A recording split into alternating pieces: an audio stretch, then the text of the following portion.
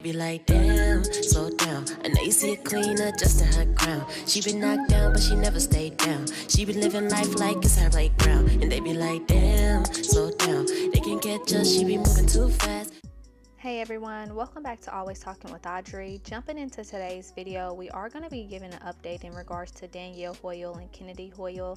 As you guys know, Danielle and Kennedy were taken from us February 1st by the hands of Brandon Isabelle, which was Danielle Holye's child's father and Kennedy Holye's father. Now, just to give you guys a brief update in regards to Kennedy Holye, she still has not been found. It is alleged by Brandon that he did toss the 2-year-old baby in the Mississippi River. There has been a lot of inclement weather, and then the river is very, very deep and long. So unfortunately they did have to pause the search for baby Kennedy Holye, and it is very heartbreaking to even think about. This past weekend was the homegoing service for both Danielle and Kennedy, and unfortunately, because Kennedy's body has not been found, there was no casket for her. So what the family did was they had a teddy bear with a beating heart that joined Danielle Holye in the casket. Danielle Holye and Kennedy Holye's ceremony was in Danielle's favorite color, red. Everyone dressed in the color as well, and she was surrounded by lots and lots of red roses. Her best friend spoke at the homegoing celebration.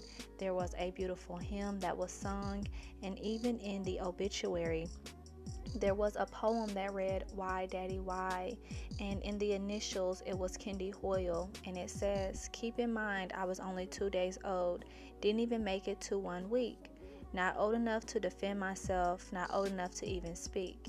Even if you didn't want me or my mommy, we didn't deserve to die. You shot my mommy and threw me in the river. How could you, Daddy? Why? Of all things you could have done, you could have gone your own way. Our lives meant something to those who loved us, yet you ended our lives that day." Very, very, very hard to even read and even think about. Now, their homegoing service was beautiful. Danielle and Kennedy was carried in a carriage like the true princesses that they were, and her casket was in a bright, vibrant red color. We can only imagine that the pain that everyone is going through through in this area, especially the family. The daughter of Danielle, that is 9 years old, was sitting right next to her mother in the homegoing celebration.